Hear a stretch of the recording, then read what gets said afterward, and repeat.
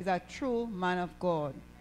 Let us welcome the speaker for this morning, Brother Joseph Edwards, who will bring God's word with clarity, with power, and with anointing. Could you stand and welcome him this morning?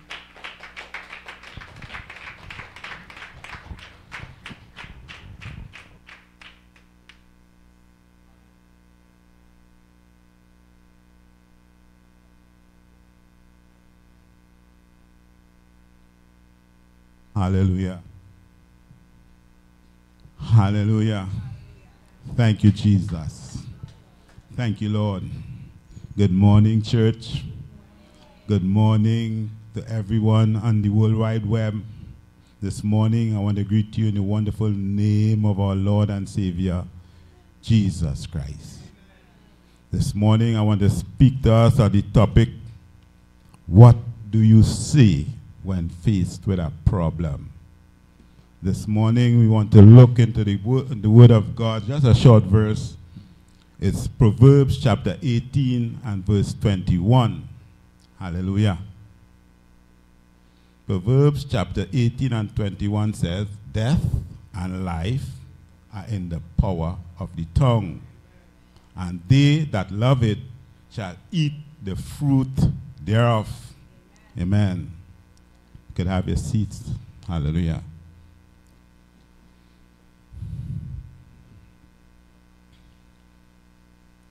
The choice is always ours.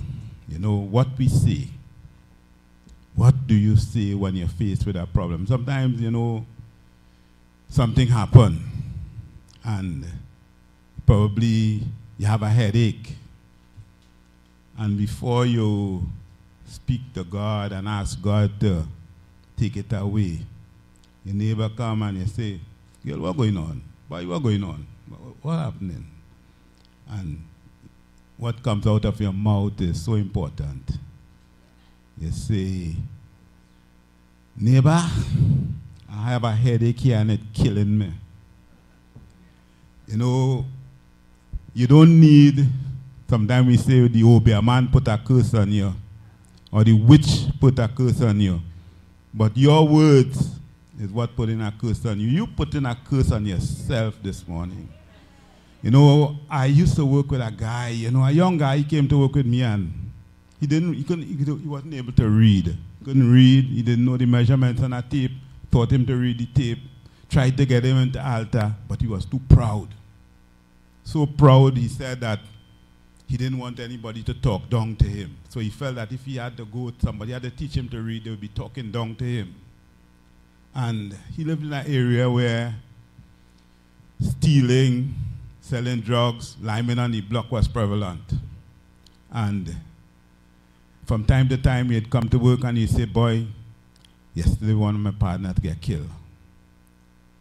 Next time, same thing. So a day he came and he said, well, this, you know, sometimes you have a lot of friends, but somebody special to you. He said, one of my real partners, my brethren, get killed yesterday. I said, how many of them get killed by now? He said, 4. I said, here what's going on. I said, why did you continue to lie with these fellas? They get killed one by one, and you continue to be with them. You're on the block lying with them because the drug man, the drug lord, giving them what they need. You know, they want to be on the block in the night, so you give them punching and Red Bull. So they're out on the block lying and they're drinking punching and Red Bull and selling the drug. They're not getting the money, they're not making the money, they're making the money for him. But he giving them what they want, what they think they need. So when he told me that, he said to me, he said, listen, these are my homies.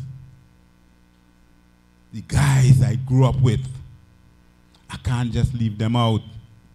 We are all sufferers together. I could tell you this. He said it and it's still a sufferer up to today. Because about a year ago, I talking probably more than 20 years ago. And about a year ago, he said he lost my number. He met somebody who was working with me and they gave him my number. And he's calling me, asking me if I could get a job for him. If I were working, I could get him to, you know, get him to work too. I didn't have anything to give to him. So I could tell you, he's still suffering. But this morning, I want to point you to a man who, despite the name that he was given, he decided not to live up to that name. You see, my friend, he was a victim of his environment. The people that was around him, the area, his friends were all thieves and drug pushers. And although he was not a thief or a drug pusher, those are the people that's the environment he lived in, and he felt that he had to stay in that environment. But this morning we want to look at the book of Chronicles chapter 4, reading from verse 1 Chronicles chapter 4, reading from verse 9. You know, Chronicles is a book that chapter 4 is dealing with the genealogy of David. It's telling you all about his children, his wives, and, you know, this one begot that one and all that. But it seems as though the writer of Chronicles, when he got to verse 9, he had an aha moment. You know, sometimes you're talking to somebody and you're talking about one thing, and then something drops into your mind and you say, aha, before I forget. And something, you tell them something totally unrelated to the conversation you were having. Let's look at Chronicles chapter 4, 1 Chronicles 4 and verse 9. It says, and Jabez was more honorable than his brothers, and his mother called his name Jabez, saying, because I bore him with sorrow. But verse 10, Jade.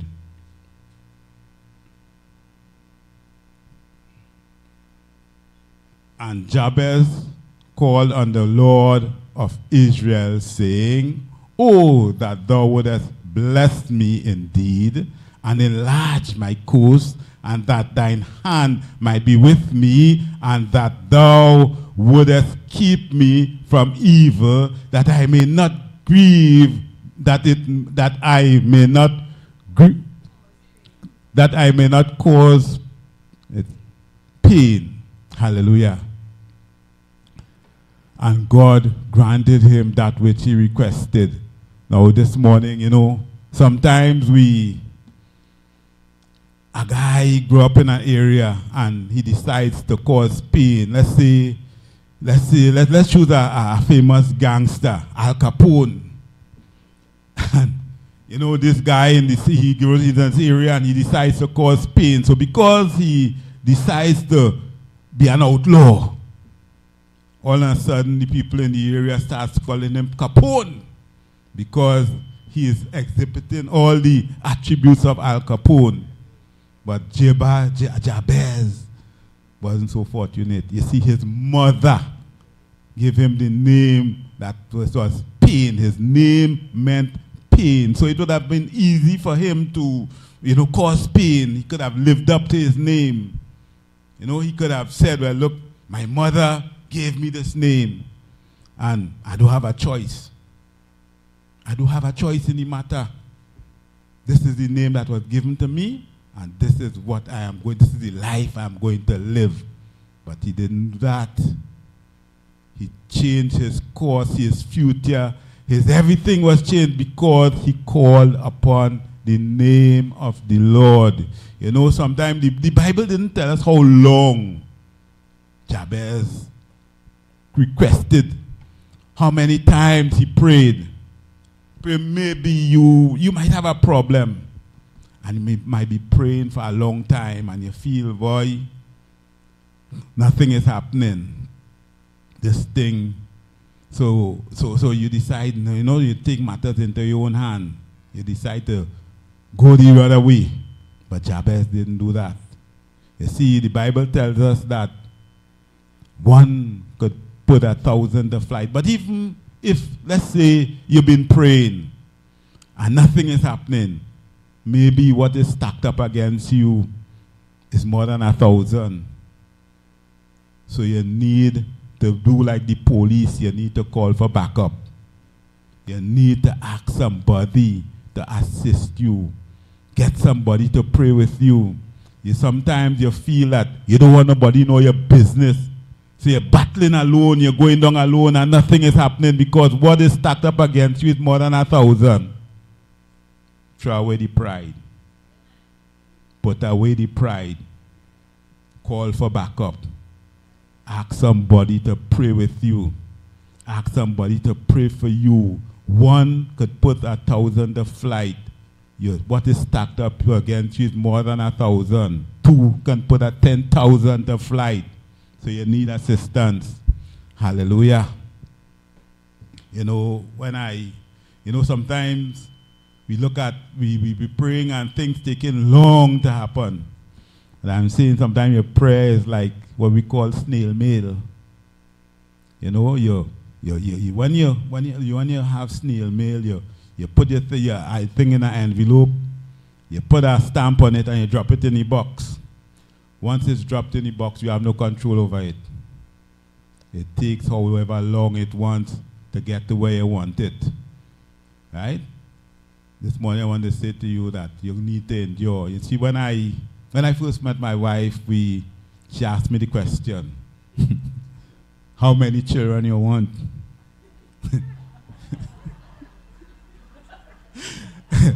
I said 2. But what happened is, first child was born during the recession. So it was a sort of an unspoken thing. With the things was hard. I was working. Sometimes you go to work, they send you back home, you have nothing to do. Sometimes you work a whole week, no pay. So we decided here what's going on. We stick with the one. And we do the best that we could do for the one. So we're going down the road, one child, we're doing everything. I am now working outside of Trinidad, things are a little better. I'm in St. Vincent working, my wife calls me. And I'm feeling well.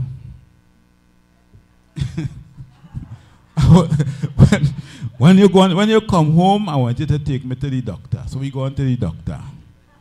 She said to the doctor, she told the doctor what was going on. The doctor said, let me do a pregnancy test. She said, no, doctor. Nah, no, doctor.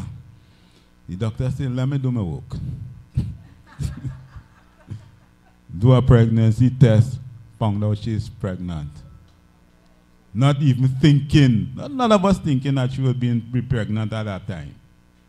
But 17 years later, that word was spoken so long before, probably 19 years ago, came to pass. Amen. 17 years later, the second child came. So I'm saying to you, sometimes you need to wait. You need to hold on. You need not to, give up. Even though you're not thinking, the word always, what you say, you say it already. You can't pull it back. It's gone. And once it's out there, sometime it might bear fruit. Man, this morning I want to point us to another man. Another man in the Bible who prayers was answered immediately. Let's look at the book of 2 Kings, chapter 20, reading from verse 1. Hallelujah. 2 Kings, chapter 20, reading from verse 1. It said, in those days, Hezekiah was sick and near death. And Isaiah the prophet, the son of Amos, went to him and said to him, thus said the Lord, set your house in order, for you shall die and not live. Now, this wasn't the doctor in the hospital. It wasn't the doctor in the hospital who sent a nurse to tell you, you wouldn't live, you were going to die. This was a prophet, a man of God, bringing the word of God to you, because he said, thus saith the Lord. Amen. You shall die and not live. If not you, what would you have done? what would you be saying? Some people might start crying. Somebody might even get a heart attack and die one time. You know, I used to play rugby at one time, and one day going around the savannah, I stopped to watch a rugby game, and just a little while after I stopped, I see a guy get knocked down. He run in, the guy was going to tackle him, and he run into the knee of the guy, and he collapsed on the ground right there. Took him to the hospital. He was in a coma for a while, and when he got up, the doctors told him, "You're going to be paralyzed from the waist down."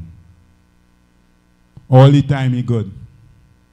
On hearing that one time, stop eating. Within a week he was dead. So sometimes if you got something that was you, the Lord sent a message to you saying you're going to die, what would you do? Would you decide to drop down and die one time? Would you start to cry? Would you start to think about what your children would do? You know, sometimes you say you might be the breadwinner in the house, and the son not working, start saying, "Boy, what my son go do? I am the one who just help him out a little bit. What would my grandchildren do? I am the one who give them money to go to school in the morning." And you start wondering, forgetting to call on the name of the Lord. But this morning I want to tell you, the king Hezekiah had a totally different outcome. He did something totally different. Let's look at verse 2. Verse 2. Set your house in order. Right. So then he said, then he turned his face, this is Hezekiah, turned his face towards the wall and prayed to the Lord, saying, "Remember now, O Lord, I pray, how I have walked before you in truth and with a loyal heart, and have done what was good in your sight." And Hezekiah wept bitterly. And it happened before Isaiah had gone out into the middle of the court that the word of the Lord came to him, saying, "Return and tell Hezekiah, the leader of my people, thus says the Lord, the God of David, your father, I have heard your prayer. I have seen your tears. Surely I will heal you." Hallelujah. "And on the third day you shall go up to the house of the Lord, and I will add to your days 15 years. I will deliver you and this city from the hand of the king of Assyria, and I will defend this city for my own sake and for the sake of my servant David." You see, Hezekiah didn't procrastinate. Upon hearing that he would die, he turned to the Lord one time. He didn't wait. He didn't cry. He didn't bawl out. Well, he cried to the Lord, yes. But he didn't just sit down and say, "Woe is me." He called on the name of the Lord, and the Lord delivered him. He said, the Lord healed him. I see? The Lord healed him. And he delivered him. He added 15 years. You know, sometime recently I went to a funeral, and the pastor said, when death comes, you can't turn it back. But you can't turn it back. But certainly God could turn it back. You know, certainly God could turn it back. You know, Hezekiah was facing certain death. He prayed, and things changed. You see, this morning I want to say to us, you know, sometimes we get to, when we hear something, we hear a problem, we hear something that grieves us, we forget about God. And we only concentrate on the problem when we should be calling on the name of the Lord. This morning I want to say to us that, you know, I'm one of those guys who, in my early years, was very shy. I would call myself an introvert at that time. Nobody, you see me standing here at that time, nobody, absolutely nobody could have gotten me to come up here and say one thing. Not one person. You understand? My mother used to tell me, she said, boy, how you get a wife? You don't talk. But you know, that part God will go, that had nothing to do with me. But you know, this thing bothered me. I went to school and teacher would put work up on the board, and unless the teacher point me out and say, you come up here, I'd never say a word.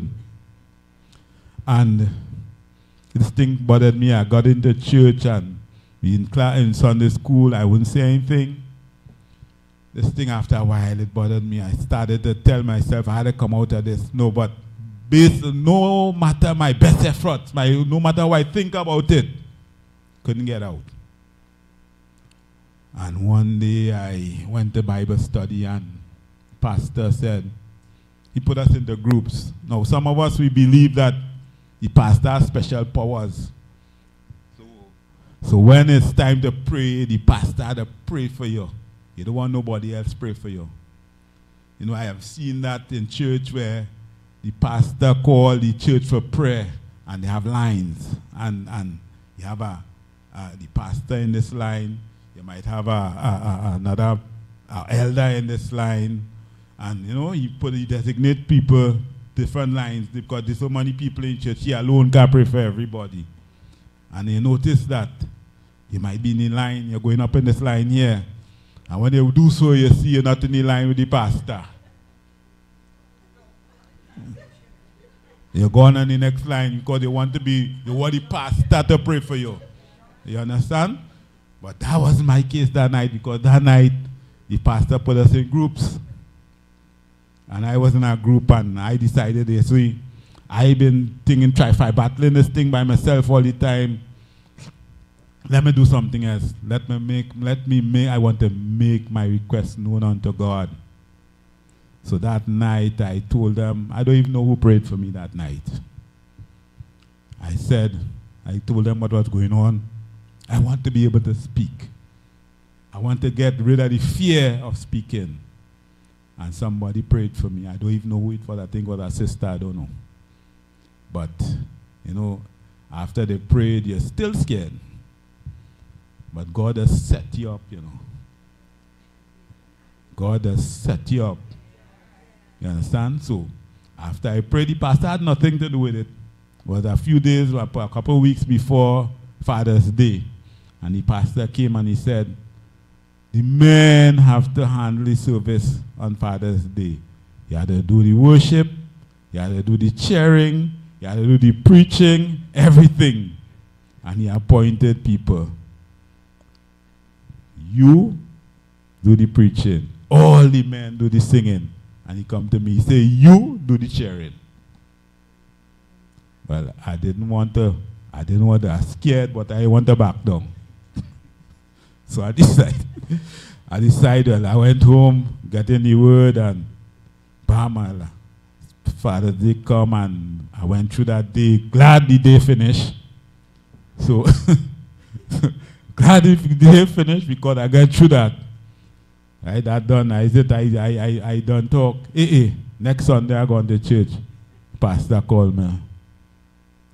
He said, I'm putting you on a roster from today.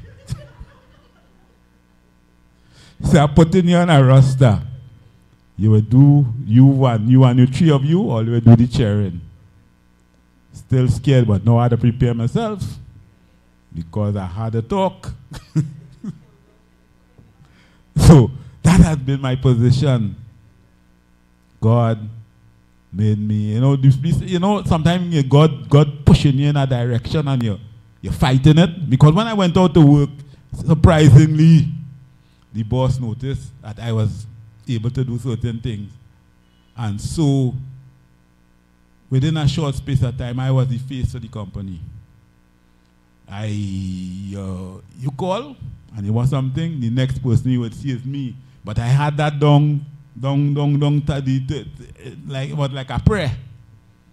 I come to you, I say good morning, I declare who I was, and I ask you what you wanted. You tell me what you wanted, I do the sketch, whatever it is, and send it back to you, and you approve, and we do the job. That was easy, because I had that down. But facing a crowd, standing up in front of a congregation and talking, that wasn't easy. So God had to put me in a position, he had to back you up. Hear what? I put in your heart to talk. Right? And that is how I am able to stand here today and be able to say something. Be able to talk, because God actually pushed me out there. You understand? And so sometimes you might be in a position where you have a problem. You're afraid to let it be known. But I'm saying the best thing to do is to allow God to bring you out. Make your request known unto God, and He will work it out for you. Amen. So this morning, I still don't speak long. Still don't speak much, but I say what I have to say. And this morning, my word to us is, no matter what your situation, no matter what your circumstances, no matter what the problem is, make your request known unto God and let Him work it out for you. Amen. Amen. Thank you.